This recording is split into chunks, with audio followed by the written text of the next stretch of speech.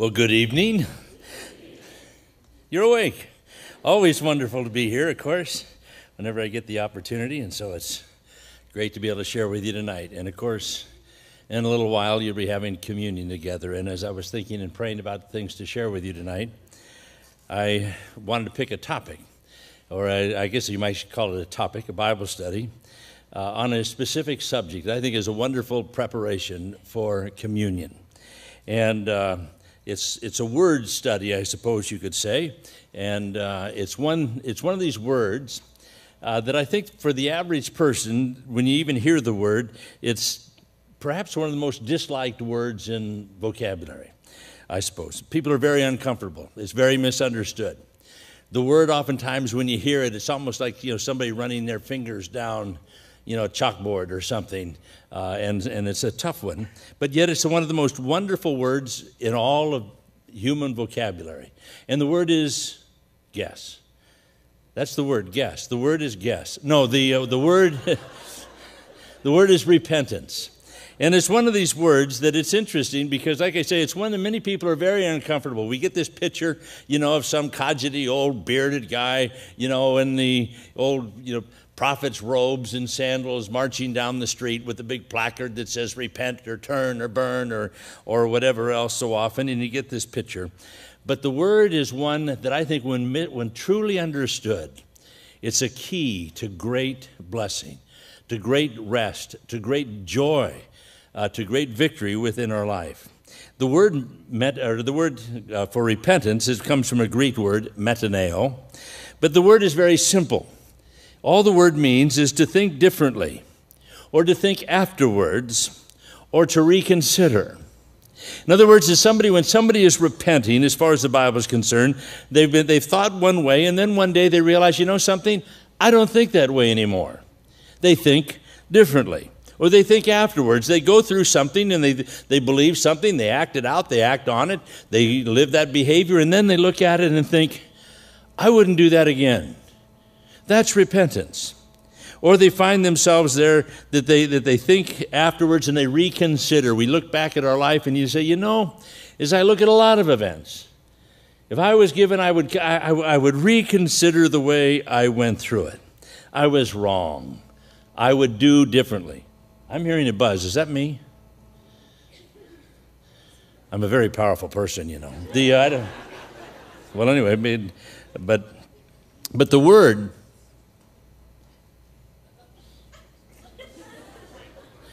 Is my phone on? Could that do it? Or is it a piece of equipment up here? It's, something, it's always somebody in the choir.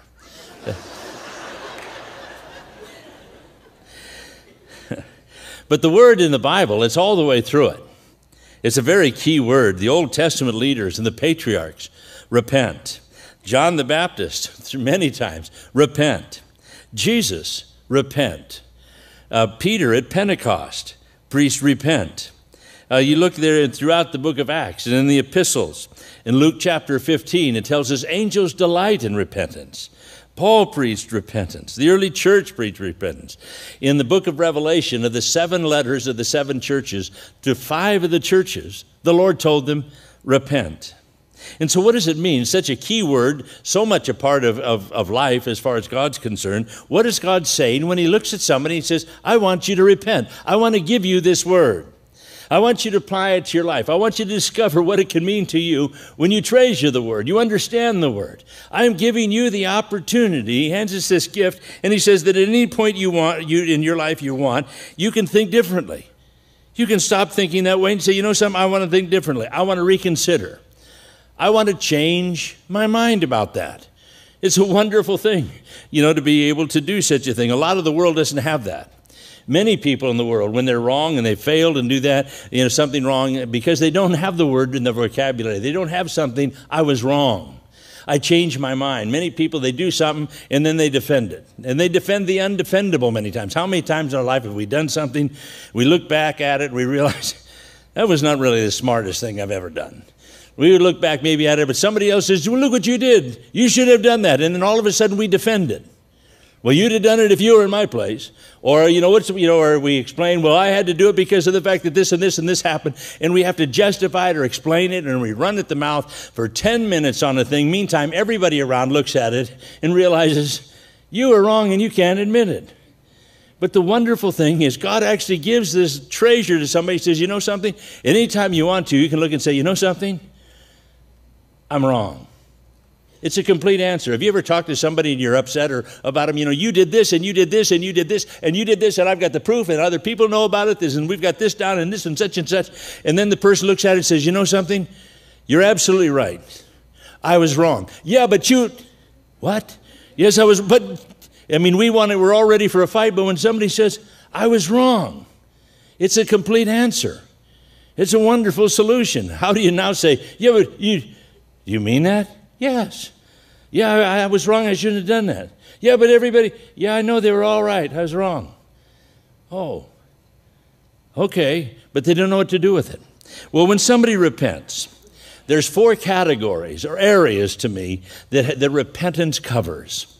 When somebody says, I want to change my mind, one of the very first areas that a human being, God calls us to repent about is, number 1, to change our mind about God. To change our mind very simply about who He is and His right to rule within our lives, and having a right appreciation, a right knowledge of who God is. We come into the world, I suppose that nobody in all of human history has ever received more bad press than God. Virtually anything and everything seems to go wrong in people's lives or in the world, in an event, somehow or another, God's responsible. God did this. Why? How could a God of love? And He gets all the blame, all the bad press, of which he has nothing to do with it, but nonetheless He gets blamed for it. Here on one hand, the Bible tells us when man sinned, Satan actually there, the deceiver, he's the one that came in, the father of all liars. He now came in, he deceived, he usurped an authority that wasn't his, he took over and became the prince of the power of the air when man fell. He became his God, as the Bible says, the God of this world. John says in the New Testament, the whole world lies in the arms of the wicked one. And yet he is doing all these things behind wars and rumors of wars, all of these attacks, all of this hatred, all this stuff that everybody, the devil now, he can't manage the world. He has no love. He has no administrative powers. He has no care for people, has no capacity to help a government, help a nation, help people. He just wants to rule over. He's the prince of the power of it. He governs it. He wants it all, but he can't help it. He has no love, no wisdom, no understanding, no gentleness. None of the things that are needed to make life sustainable under his rule. So when anything goes wrong, he just turns around and he says, blame God. It's all God's fault. If God loved you, here he doesn't take credit for anything himself. He doesn't look there and say, yeah, I did it. I'm responsible. It's my world. But nonetheless, he blames it all on God, and a lot of people have believed that.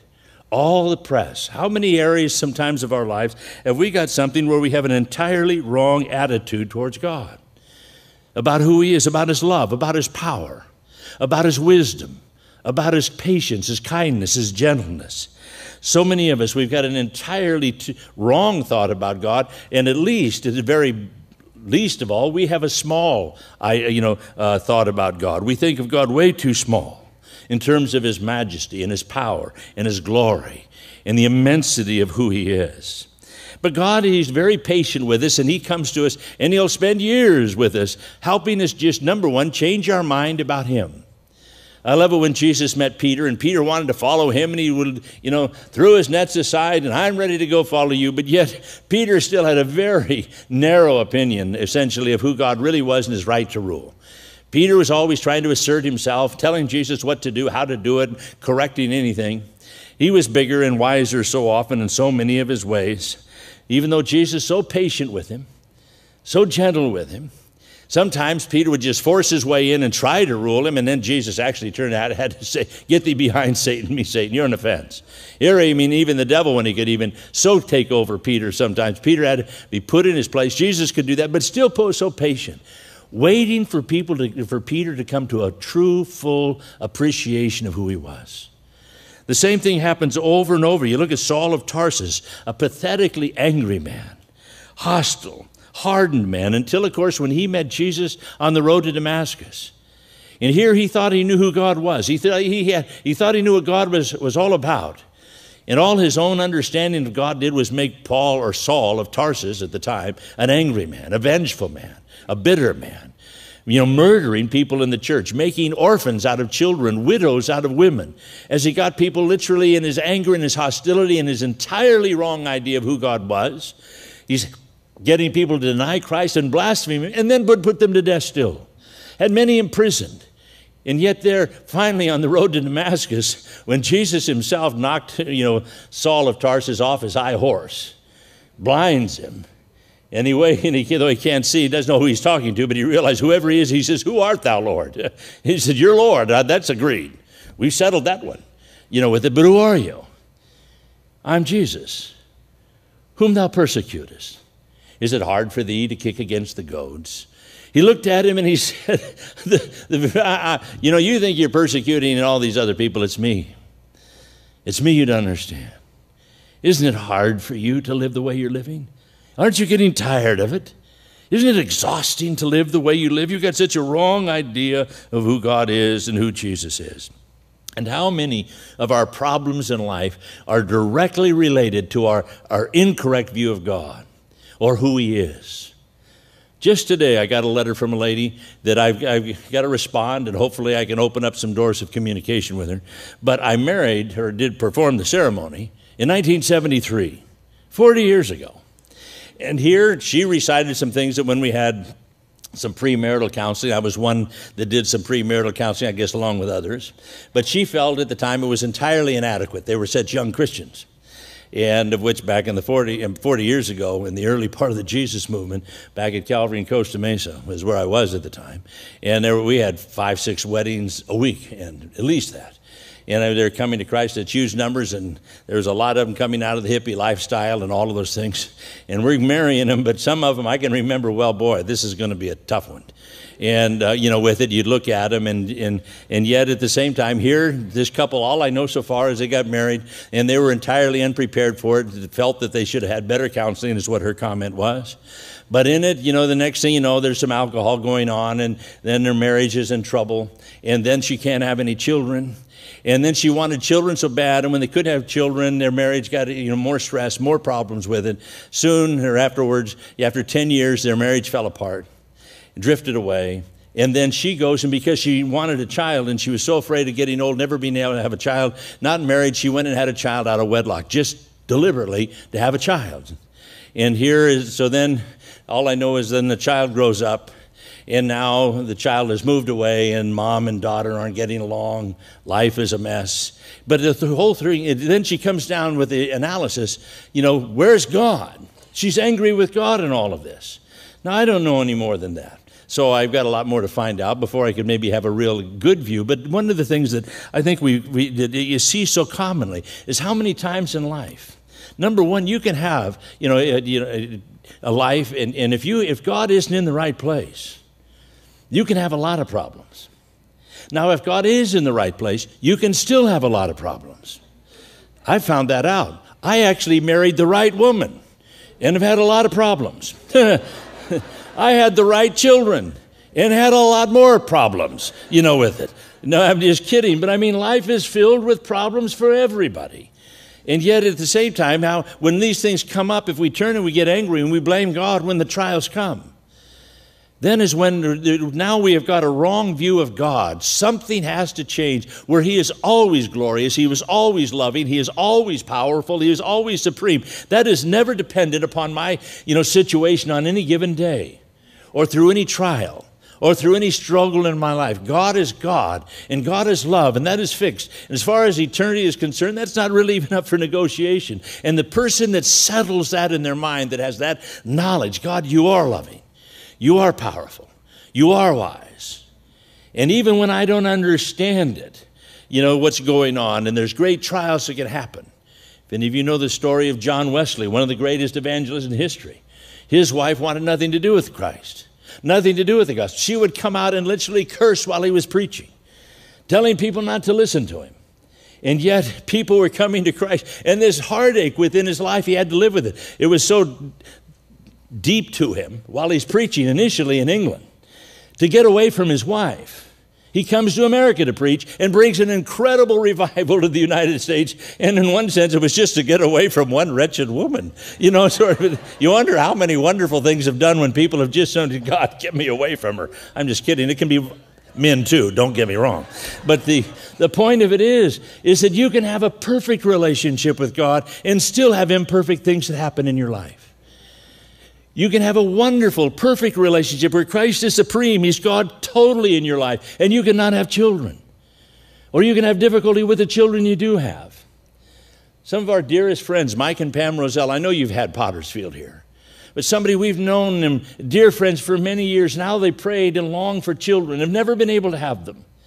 And one time in their struggle, God, why can't we have children? Here we see so many people, they have children, they don't seem to love them like we think we would. And then the Lord opens their heart and says, I've got millions of children that don't have parents.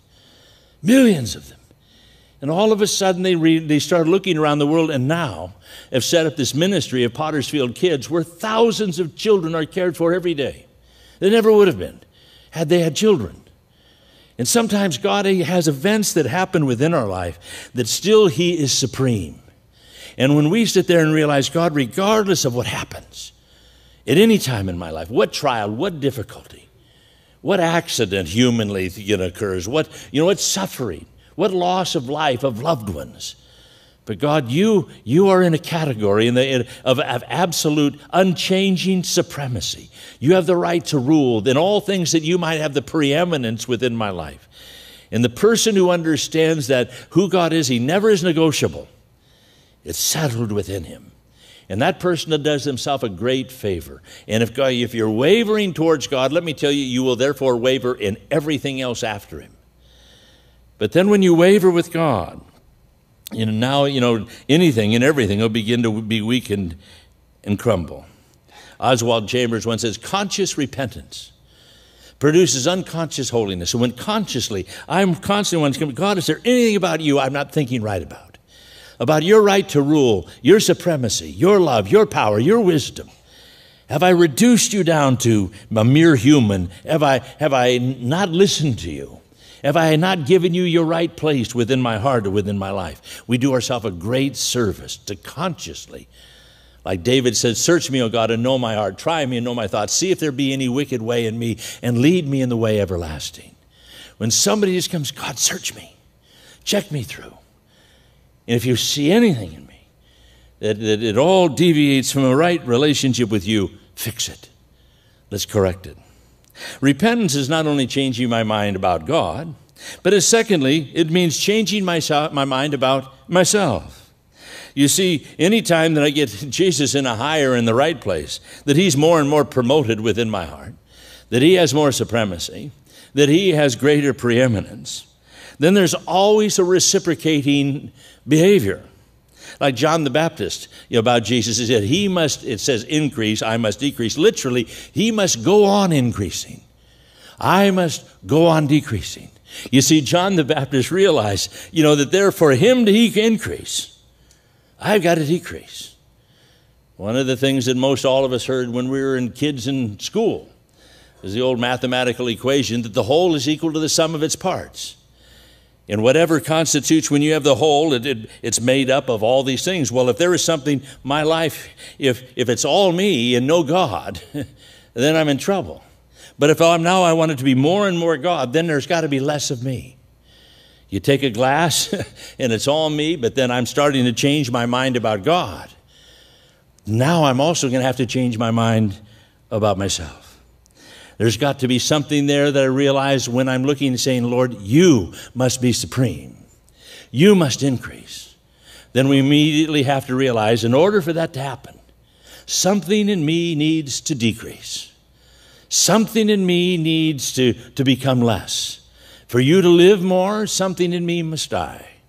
Something of my right to rule, if I'm turning over the throne to you, if I'm giving you more authority, then there's less authority for me. And John the Baptist, he understood that. So simple. He must increase. I also know I must decrease. And just like Jesus said, whosoever humbles himself will be exalted, but whosoever exalts himself will be abased. In other words, Jesus says there, if there's less of you, there'll be more of me. If there's more of you, there'll be less of me.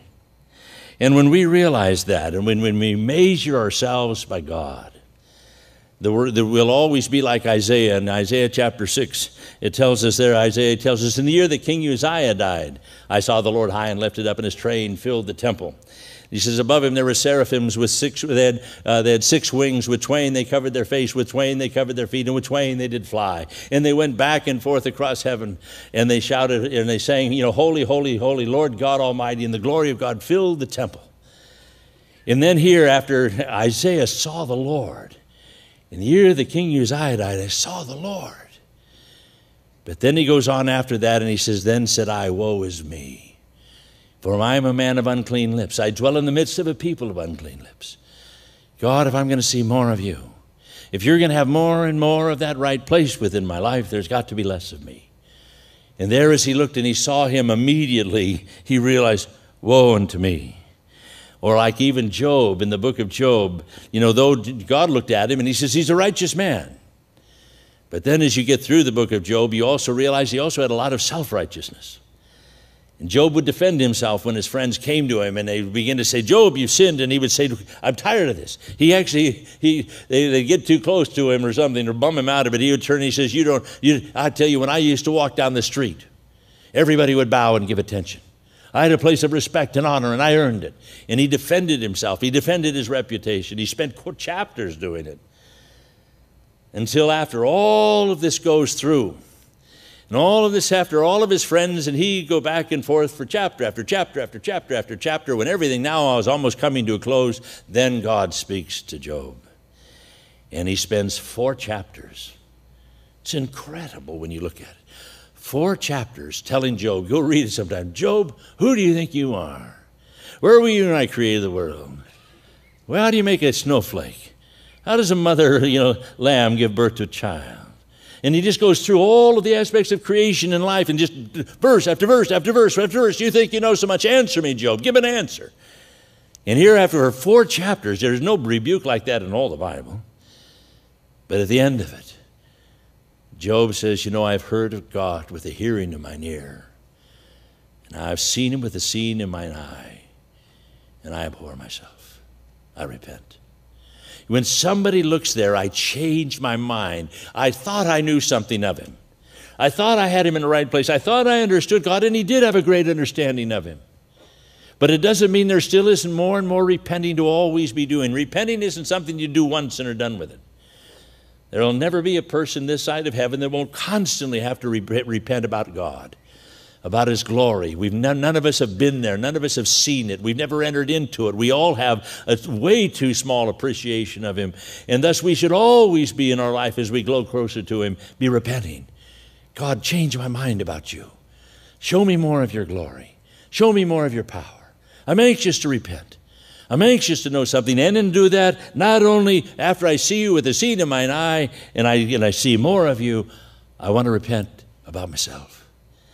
And then also, once somebody changes their mind about God, and they change their mind about themselves, they look at themselves, and they find themselves there to be, they're humble and they're broken. They don't defend themselves any longer. They realize Jesus died for me. I'm a sinner. I'm worthy of death. And therefore I've sinned and I've fallen short of the glory of God. And when somebody realizes that, it affects, the way they handle themselves, the way they are just around other people. Governor Neff, a former governor of the state of Texas, while he was in office, one time he went and he visited a penitentiary. And there, as he spoke to the inmates there and the convicts, after he had finished speaking to them, he says, I'm going to remain for a while behind, and if there's any men here who would like to speak to me personally, I will listen to you. And I want to tell you, anything you say will be in confidence. Nothing will be repeated, and it will never be used against you. Well, one after another waited, and they wanted to talk to him, and they were framed up, and there was some injustice, there was some judicial blunder, they had a bad lawyer or whatever else, so they went on and on about this and that, trying to appeal to him to go do something. But then one man finally came up who sat back and waited for everyone else to be done. He came and he said, Mr. Governor, I just want to say I'm guilty. I did exactly what they told me I did and what I'm sent here for. I believe I've paid for it. And if I'm ever granted the right to go free, I will do everything I can as a good citizen to prove myself worthy of mercy if I ever get it. That man was pardoned that day. You know that when somebody looks and they can admit, they can see what it is that they've done, they don't have to defend it. They've changed their mind about God and they've changed their mind about themselves. It opens up the door to great and wonderful blessing.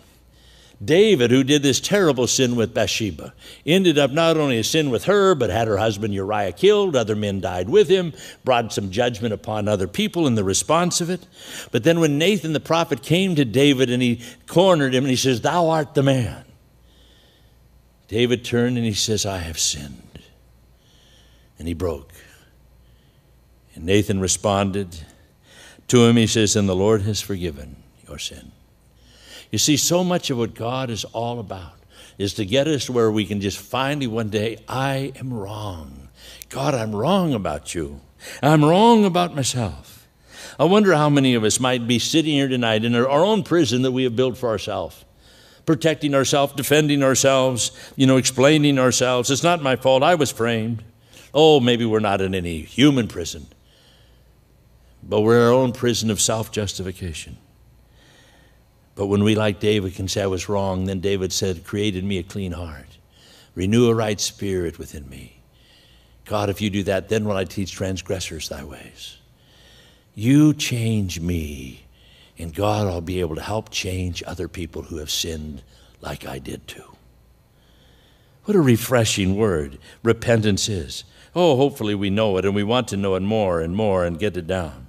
But if I change my mind about God and I change my mind about myself, then I'm also now going to change my mind about others. It's got to happen. All of these, the one goes to the other, and that if I really have a right understanding of God and a right understanding of myself, then the next thing it will change my appreciation of other human beings. When I realize God's love and His mercy to me, my sinfulness, my failure, and yet God's grace and mercy upon me, it now opens the door for me to change in so many ways. But until that happens, I won't think right about other people. If I don't have God right, I won't have myself right, and I won't have anybody else right either.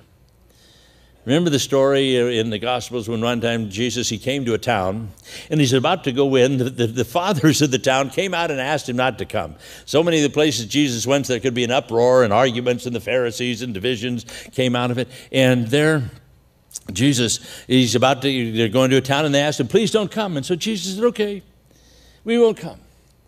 Well, John, good old disciple John, turns to Jesus and he says, "Lord, shall we call fire from heaven to consume them?" I mean, he literally there, John, he's just so incensed about the way that they were treated. Don't they know who you are? Don't they know who we are?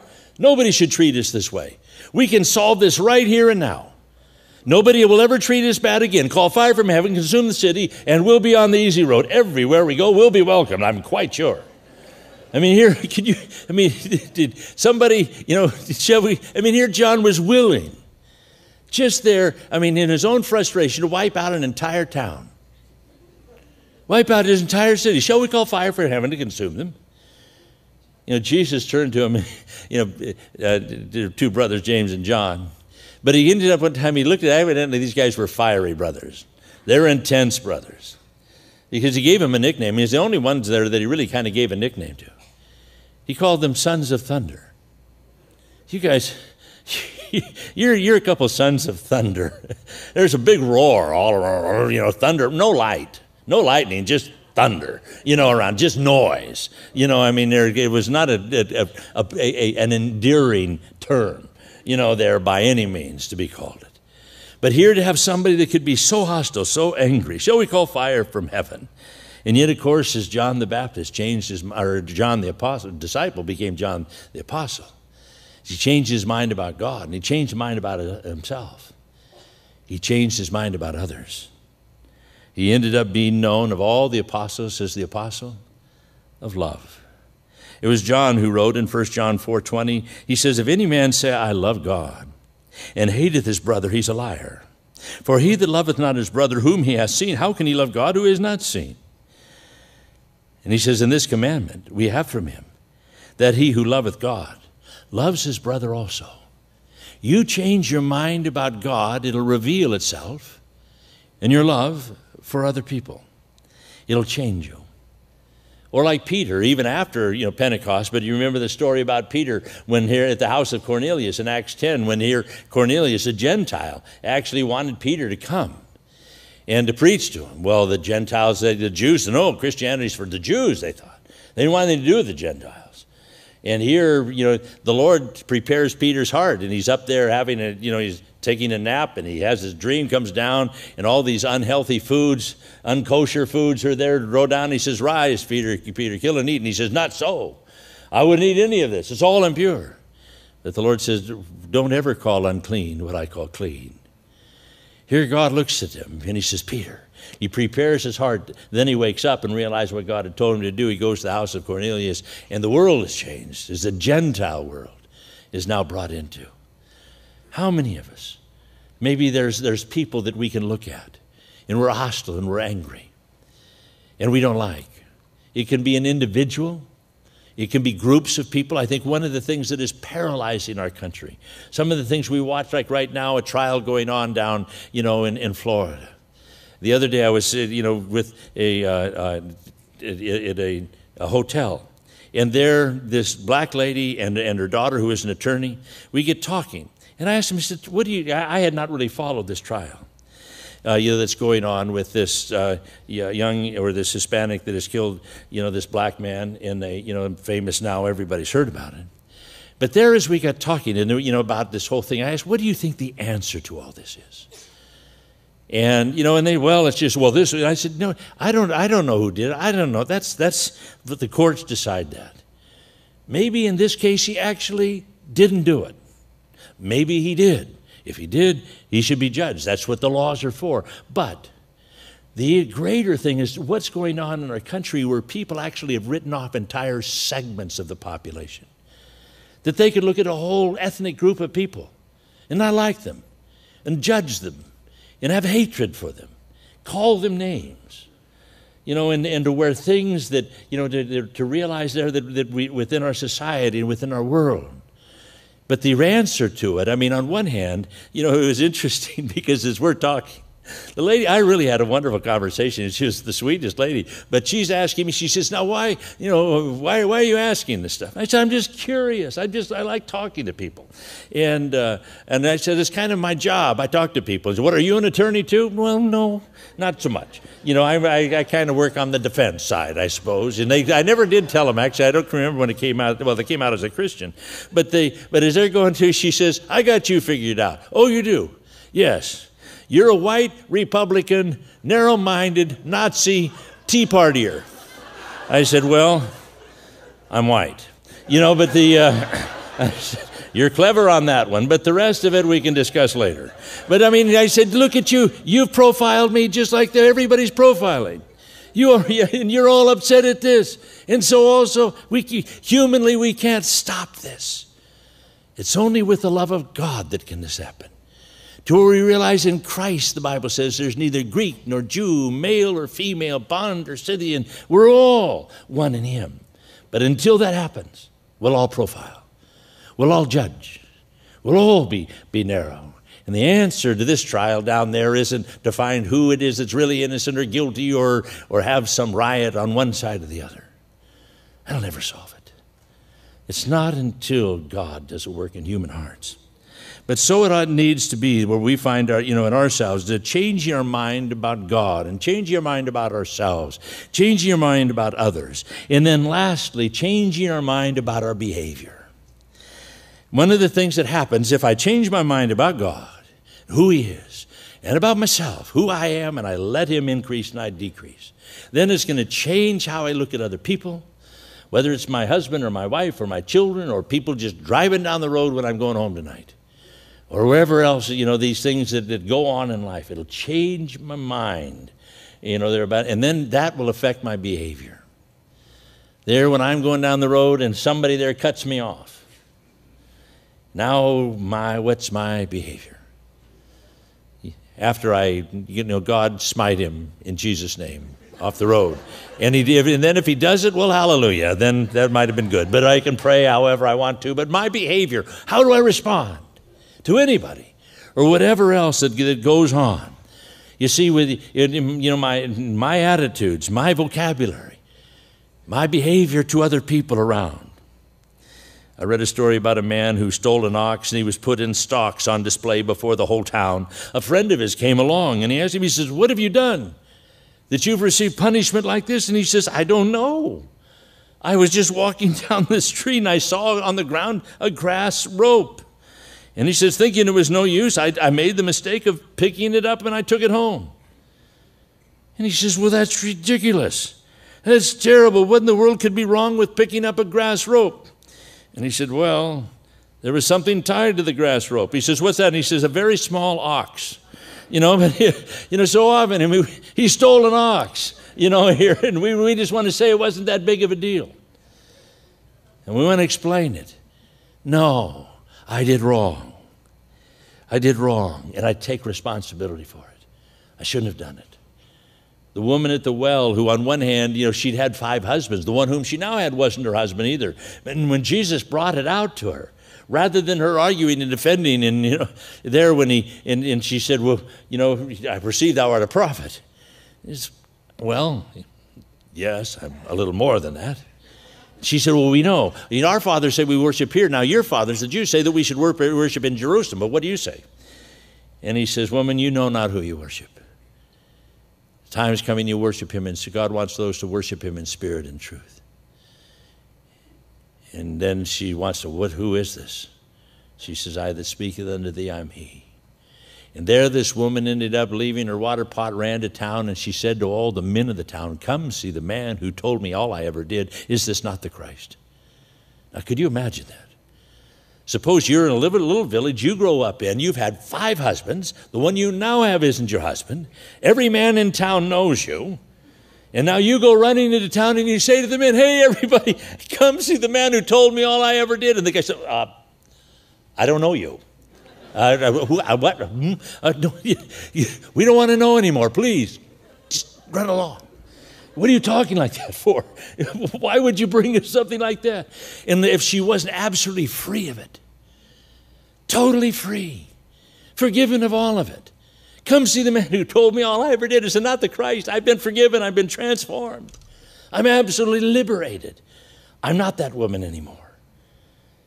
You see, I've changed my mind about who God is. It's changed me about who I am. It's changed me about anybody and everybody else and my behavior. I'm a new creature." That's the wonderful thing that God wants to give to us.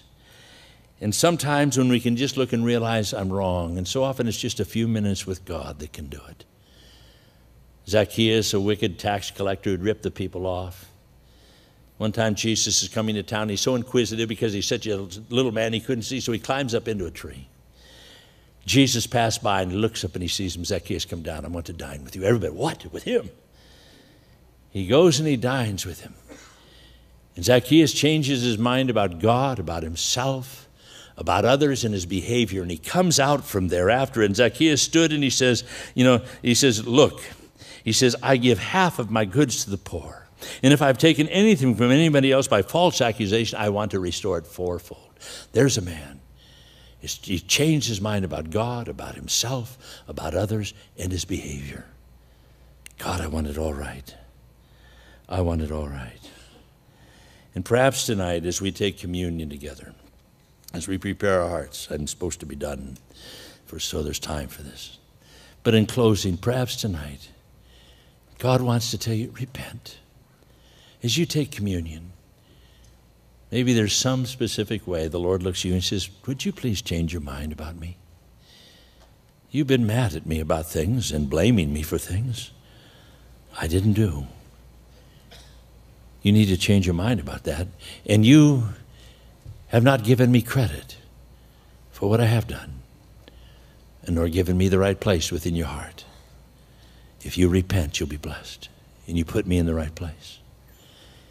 And maybe some of us, we defend ourselves and we argue and we protect somebody that's not worth protecting. Not worth at all protecting. The famous book, it's been made a bunch of movies that don't bring it out. But if you've ever read the book of Les Miserables, and here this man, Jean Valjean, who there was a criminal, and then he ends up, if you've seen even the movie or read the book, you know that he ends up all on the run. He steals some things. A bishop, catches him. He gets caught, but he forgives him. And he tells him to go and to let God change his life. Well, he does. He goes in entirely changed, changes his identity, ends up becoming the mayor of a town, the most loved, prosperous man, blessed everybody else around, absolutely, is completely transformed in every way. And yet as years go on, then in another neighboring town, there's an old fool that ends up that they believe that was Jean Valjean. They finally found him, and for the man that did these crimes. And so he's brought in to court, and he's about to receive punishment for his, for the real Jean Valjean's crimes. In the meantime, Jean Valjean has this terrible struggle that he has until finally he realizes he must go, and he can't let this man receive his punishment. So he goes in, and where everybody knows him and respects him, in this wonderful mayor who's done so much for everybody. But there, as they're about to accuse and judge him, he stands up and he says, I am Jean Valjean. And he says to him, don't take pity upon me. And he says, you may all think wonderful things about me, but there's only one that's important, and that is him. That voice must be answered. And here the whole world, if he realized he couldn't live with himself. He couldn't go on living with himself, though everybody else didn't know and wouldn't suspect and wouldn't care and thought he was wonderful. But if there was just one in heaven that would look and say, you're wrong, he had to change his mind. And he repented. And when maybe tonight, some of us, God, change me, set me free. I don't like this prison I'm in. Forgive me. I'm wrong. Amen. Father, thank you for your love. Thank you, dear Lord, for your goodness to us. Lord, I pray that you would help us. We all live in a world that's far from perfect. There's nothing perfect in it all except you, your love. And Lord, I pray that you would help each one of us tonight. Whether we need to change our mind, we need to realize I'm sitting on a throne that isn't mine. It belongs to God. I'm ruling my life. I must get him in the right place. God, I repent. I change my mind. This is your place. I'm getting down. I want you to be exalted. I want to be humbled. And Lord, as I'm humbled, I pray that you would teach me to esteem others as more important than me. Esteem my husband or my wife, my children, their lives, the people I work with. That my opinion, my right to rule is not an issue. God's right to rule, God's love, God's mercy, God's grace, God's patience and kindness, that's the rule. Lord, help me to think right about others. And then, Lord, anything in my behavior, that though it's undetected by everyone else, if there's one in heaven, it would say, you're wrong and you won't be free till you change your mind. And Jesus, I thank you tonight for communion, this wonderful place that we can come and all of our wrongs are put right by your blood and your mercy and your forgiveness. Lord, open our hearts. We thank you for it. We praise you, Father, in Jesus' name. Amen.